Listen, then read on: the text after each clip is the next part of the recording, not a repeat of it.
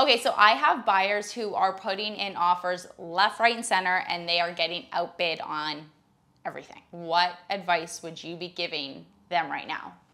Hi, I'm Michelle Chidwick. And I'm Jesse Chidwick. And we're with Team Apex Real Estate, and today we're going to answer your burning real estate questions. One thing to note, entry level of the market, whether it's up or down, it's usually competitive. There's always kind of a demand to get into the market. But let's chunk this down and try to make some sense of it. So, number one, if they are entry level products, you're probably getting duped by what's called a marketing price, okay? What that means is the list price of the property is $699. However, when you start to chunk down the solds, it's actually closer to, let's say, $750,000 and $800,000. So what's happening with that marketing price is you're driving a lot of traffic. Buyers thinking, hey, I can get this with my budget of $700,000. Maybe it's a little bit negotiable at $690,000, $695,000. However, there's only one property up for sale, probably minimal inventory. They're doing an offer presentation. They're going to deal with the highest and best offer on the table at that given time. And if your budget's $700,000, odds are it's not going to be you. Yeah, even as like a real life example here, there was a property recently in New Tecumseth, detached home, a little bit older, but listed for $499. The amount of traffic that was at that property showed it during the open house. I've never seen a busier open house in my entire life because $499 for a detached property in a great town brought in so many potential buyers.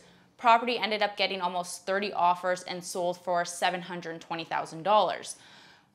The last recent sale sold for $720,000. So it's not like it went very far off from what the actual value of the house was. Yeah, absolutely. And you know, $499, you know, in Ontario, really what is selling for that particular price point. It's just not in the cards. It's a very attractive list price. So some things to consider if this is happening to you. Sit down with your agent. Go grab a coffee. Go for dinner. Grab some lunch. Get your agent to open up their laptop and show you what's actually happening in the marketplace. Something that we like to do is we take the last 30 days.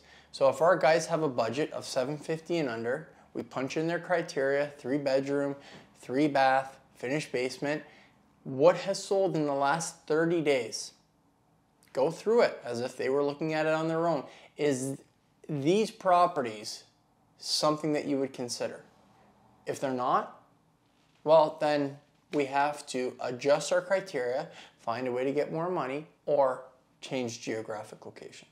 Yeah, I think that you nailed it on the head there, that if what is selling in your price range isn't what you want, either adjust your expectations, bring them a little bit back down to reality, or get mom and dad to give you more money if that's an option, or move 10 to 15 minutes outside your zone. If you look at, say, Orangeville, Shelburne, Grand Valley, they're all within 15 to 20 minutes of each other, but the average price between each location can be drastically different. For instance, average price in Orangeville right now might be $850. Shelburne, we got about $750. So that's $100,000 and only 15, 20 minutes of space. So if you're willing, as a first-time home buyer, to move that 15 minutes, 20 minutes north, you can probably get what you're looking for.